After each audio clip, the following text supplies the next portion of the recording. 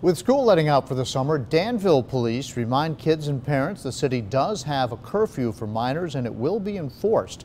The city is heavily focused on getting youth off the streets in an effort to reduce crime. Anyone under the age of 18 cannot be out between 11 p.m. and 6 a.m. Sunday through Thursday, 12 a.m. to 6 a.m. Friday and Saturday. The exceptions are if they're with an adult or if they're going to or from work. Punishment for violating the curfew varies. It depends on the circumstances, and it depends on if it's a repeat offender. If they've been given the opportunity and failed to take advantage of it, they're more likely to get summoned. The police department says that having a curfew has been known to help cut down on crashes.